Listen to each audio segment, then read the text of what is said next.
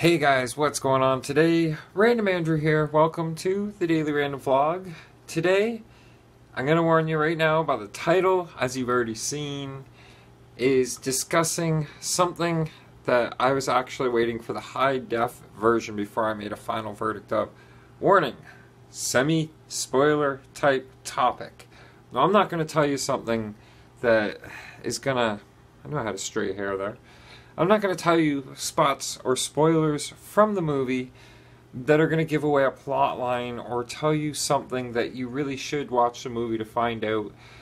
I just wanted to discuss a couple of things real quick about the movie, being that I decided to take today as a vlogging day off. Instead of going out and trying to film stuff, I figured I needed a little break, as you couldn't tell by the lack of really fascinating or interesting content the last couple of days. I just wanted to sit and think and relax today what to do next. Preparation is key if you want success. They say that. Anyways, Ready Player One.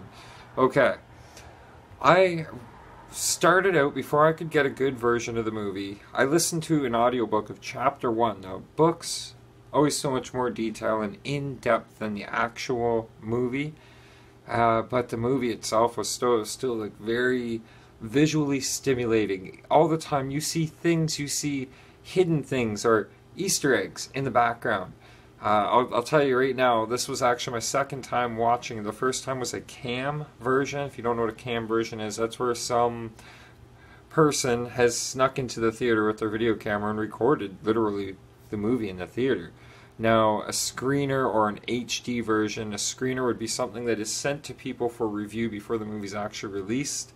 And then somebody somehow sneaks a copy of that out onto the internet, and that's how we end up with the HD versions, most of the time.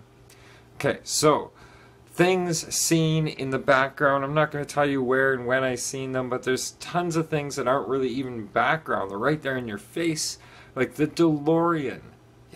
Yeah, waited so long to see that epic DMC Doc Brown edition of the DeLorean, the time machine.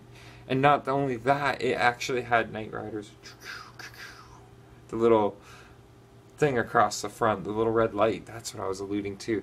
And then in the background of some shots, just some of the more epic things to be seen. I have to watch that movie 5 or 6 times just to really catch everything that they put into the movie. Now, a background inside one of the characters, his name is H, or her name, his name. I don't want to say the wrong thing there. Okay, in the background of the shop that they kind of meet and gather in the Oasis, you see, what's that ship called? It's the one driven by the heroes in Spaceballs. Yes, the RV spaceship. It's an actual name. They call it by a name at some point in it. But just beyond that was the loader from Aliens. Like, that's what I mean. There's so many hidden things thrown into the background of that movie, and I can't even begin to start to tell you guys. The Zemeckis Cube. Okay, interesting little piece of technology in the Oasis. It rolls time back 60 seconds. Why is it called a Zemeckis Cube? Who made Back to the Future? That's right, Robert Zemeckis. So, and then when the Zemeckis Cube is used, if you haven't seen it yet, so just pay attention. I'm not spoiling anything here on you, but listen to the music cues that happen as this event is occurring. You'll recognize them, you'll recognize them. So, do I recommend you to see this movie? Ready Player One? Yes, I very strongly recommend it. You will like it. You will enjoy it. I know I really did. I'm going to do this as an unedited vlog, so I was just checking to make sure I didn't get a low battery warning, because I'm recording this on the iPhone. Now, a couple other little key notes in it. You have to really pay attention to details in this movie. It isn't just zombify and watch it till it's over. Pay attention. If you see something that you think you saw, it's worth rewinding it that little bit to have a second look. I'm going to watch this movie again sometime just because it was really, really good. And I would like to see if there was... I know there was never a sequel in the book written, but I'd like to see more. Is that the way it's... Yeah, I'd like to see more. And how long before we have that kind of thing? Now, I'm found the rest of the audiobook on YouTube, so I'm going to continue to listen to the book, because I know the book is always so much more in depth.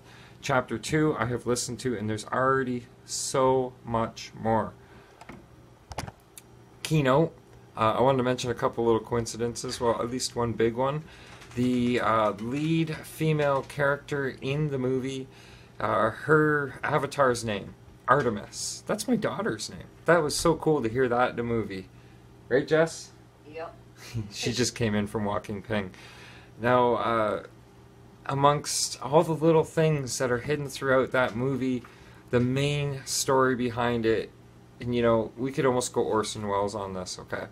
What happens when we become so obsessed with living in a virtual reality that all you really need is the space to live in to play that virtual reality? What happens if that the currency, the coin, in said virtual reality does actually become greater than, say, the dollar, the euro, the ruble? Doesn't name some of the other currencies out there, but you get the idea I'm getting at. Then people are going to want to spend more time in the virtual reality making that coin for, say, be it winning games, doing missions, working a job through a corporation like IOI. IOI are pretty much the bad guys in the movie. You'll see this, you'll get to dislike them as the movie goes on. And where's I going with that? Oh yeah. And by the time you actually do take a break from said virtual reality, which might be better than actual reality, you might notice our space has been reduced to next to nothing. Our living areas will be not much more than the space needed for you to do the virtual reality. And then because we're so busy in that virtual reality, what happens to the rest of the real world while we're gone? Just something to think about. I didn't want to go like completely dark and negative because it was such a great movie. But we also got to remember, reality can be much more enjoyable. After all, anything in a virtual reality is only dreamed up by those living within reality. Anyhow, I hope you guys like my quick little synopsis of Ready Player One without too many big spoilers. I don't want to ruin it for anybody, so I didn't want to say too much. If you've seen it, let me know your favorite parts or some of your favorite things about it, or maybe some of the hidden stuff that you caught. Go Iron Giant, by the way. You'll see what I mean. Thanks for watching today, guys. Sorry it's not a regular kind of vlog, but like I said, I wanted to take the day off of actual vlogging just to sit back and think about some more things we can do around town.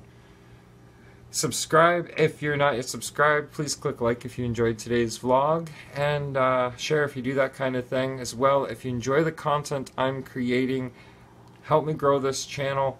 Share the heck out of everything. Tell people about it who also enjoy other vloggers out there. I may be no Roman Atwood, I might not be Furious Pete, but you know, I'm sticking with this just to see what happens, see where it goes. I enjoy doing it, so yeah, good excuse. Think positive, stay positive, keep a smile on your face, and we'll see you right here tomorrow. Good night. This vlog's done.